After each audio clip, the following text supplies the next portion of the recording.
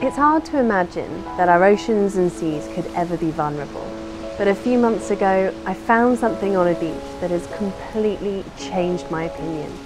It's made me realise that despite appearances, they really are in trouble. After a bit of research, I soon discovered that what I have found were called nurdles. So I've come to meet Lizzie Daly, Ambassador of the Marine Conservation Society, to find out more. Yeah, how are you?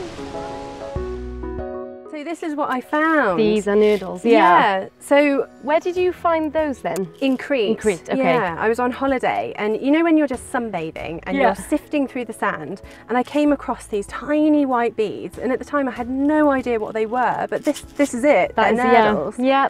And unfortunately, these are the things that are not just around the UK, but around the globe. Like, why are they on pretty much most beaches worldwide? Nurdles themselves, they're factory-made pellets, right? And they make the raw material that can be found in all our plastics, so bottles, buttons, pens. And actually the process in making nurdles, there are so many steps to it, and it is on such a global scale that there is, of course, some spillages of these nurdles, whether it's through shipping, whether it's through plastic manufacturing, or the actual production of the pellets themselves. Is going to happen, and the scale of plastic production on the planet is so large that we now have so many in our oceans. It's not us just having massive disasters all the time when a ship kind of overturns and all the nurdles get let loose in the ocean. It is simply because we're making such large volumes of plastic pellets on a daily basis. You do get these ships that overturn and of course release all these plastics into the ocean and they're lost, but actually this is a continual process and a real problem that's getting worse and worse as time is going on, and we need to really kind of be aware of it. Yeah. It's funny that you mentioned you weren't aware actually of nurdles before you went to Crete, which is... No, and I consider myself as someone who's quite invested in nature. I am passionate about it, I love it, I try and, you know, help the environment. Yeah, I had never heard of nurdles before, which has just blown my mind, especially because it's such a huge problem. Yeah, and I do genuinely believe that if we were to go down this beach and ask a lot of people, I don't think they'd know either. No. And what you have to think about is the effect of these plastics being in the ocean, and as a result that the marine life that are living in the oceans are actually ingesting these plastics. Yeah. This is a perfect example of how small these nurdles really are. So these are quite large, a couple of millimetres. Are they? They're tiny. These are quite large because nurdles can reach tiny microscopic sizes to like unseen to the naked eye. Yeah. And so when you've got these, still really small, naturally the size of a fish egg, a prey item for a lot of fish in our oceans, and then even smaller, so even smaller fish that feed on tiny plankton, all the rest of it. It's a real kind of prevalent problem for our marine life, and hard to identify how much of it is in our seas when it is that size. So can we get rid of them? Or is that, because I mean, I'm looking at this bottle, there's like not very many in there, but obviously people find thousands on the beach, so it must be difficult, but is there a way? Or? Yeah, there's the Great Nurdle Hunt. Yes, I've heard of that. That's from FIDRA. They're a conservation charity in Scotland, aren't they? Yeah, absolutely. And they have this great bit of citizen science. Anyone can do it. The public, you know, families, friends, whatever, go down to a beach, and it's a great way of collecting evidence and data to take to kind of local plastic industries and say, look at the damage that plastics are having on our environment. Yeah. And in a way it's collecting valuable data for measuring the amount of plastics that are on our oceans. Nurdles are often mistaken for food by fish, mammals and seabirds. Once ingested, they sit in the animal's stomach, making them feel full, preventing the animal from eating real food. As whole nurdles sit in the stomach, microscopic fragments can pass straight into the animal's circulatory system, becoming lodged in the animal's tissues.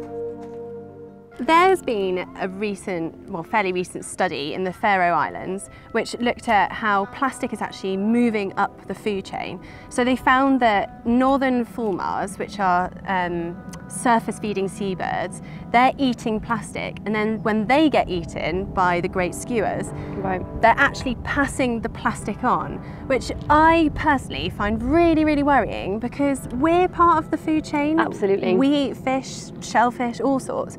I'm actually dreading asking you this, but how likely are we to find plastic on our dinner plates? Like it really depends on kind of what you're eating and how much of it you're eating and the parts of that animal that you eat, right? Yeah. So a lot of this plastic that enters the guts of these fish. I mean, fish is such a popular food for those Brits. Atlantic cod is eaten by so many people, and they eat a variety of foods from larger fish from herring to worms, you know, and they eat a variety of stuff. But it has been shown that they also ingest plastic. Yeah. We've got John Dory as well, a popular fish. 48% of John Dory have plastic. 48%. Worldwide, 48. In the UK. In the UK. Yellow sole, lower, 26. But we're not talking single figure percentages here. We're talking worrying numbers. And as you say, the plastic concentration goes up and up and up as it goes through the food chain. So, I mean, we can't really be definite. We can only be continuing to look at the percentages of plastics in these fish and how much we are eating and what we're eating. Yeah. But I wouldn't be surprised, to be honest. So we all love fish and chips, right? Absolutely. The fish Who that doesn't? we were eating probably had plastic in its stomach. Yeah, That's so worrying. So there are always videos on Facebook of beach whales and people are just pulling so many plastic bags out of their bellies. Yeah. And obviously plastic bags aren't nurdles, although they were created by nurdles. But it's just one and the same issue, isn't it? It's this general plastic problem that we have that is affecting the environment so badly. To be honest, when you see those videos, I guess it's a lot more striking when it's an animal of that size that's been affected by something that is so small. When you look at a plastic bag or even a bottle, to think that a bottle is the equivalent of 600 nurdles, think how many bottles go into the ocean, 800 million tonnes of rubbish every year go into our ocean. It's just crazy numbers. What do you do when, you know, plastic is going into the ocean, can't biodegrade, staying in the ocean, we're adding to it more and more, and it's just swirling around in an environment where the ecosystem and the wildlife that lives there relies on that environment so much. So I'm sure other people can relate to this, but I care so much about what happens to this earth and I feel like I want to help, but when faced with such a huge issue, I feel so helpless. And as an individual, how could I ever help the situation? What would you tell someone like me about what I could do, even if it is small, just to help this plastic issue? Yeah, well, you're right. You are not alone in that feeling, and it is quite hard to look at those statistics and not feel kind of hopeless in a way. But luckily we do have organisations and charities that are doing some great campaign work and putting in place some really easy day-to-day things you can do to reduce these problems. Things like having a keep cup instead of having a takeaway. You know, loads of people, everyday coffees, takeaway, and the amount of plastic that comes from those alone is, it's very, very frightening. You've got the wet wipe campaign that MCS are doing now because people are flushing wet wipes. They're not very good at breaking up, and they can be harmful to marine life. They can get actually stuck in your pipes, in your drains, so it increases water bills. That's no good for anyone. Other campaigns, you've got your beach clean, you've got your massive beach clean coming up with the Marine Conservation Society, middle of September. Fantastic event. It'll be a really, really big event across the UK. So anyone goes out and just joins? Your local beach, it could be any beach near you, just get down there, family and friends, and make it into a bit of a competition. How much can you pick up?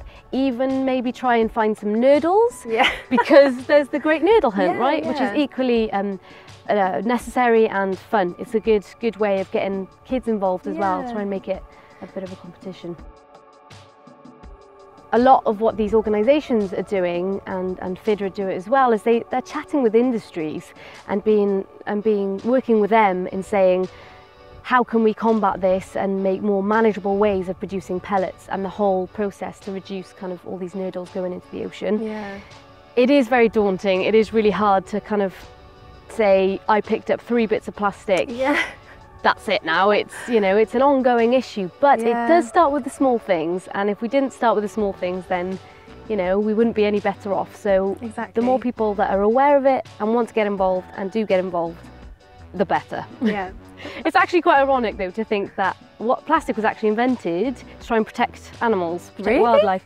Yeah. So back in 1902, Yeah. plastic was invented by a man who was fed up of the ivory demand to make not bowling balls, but the Oh, the skittle balls. yeah, Yeah.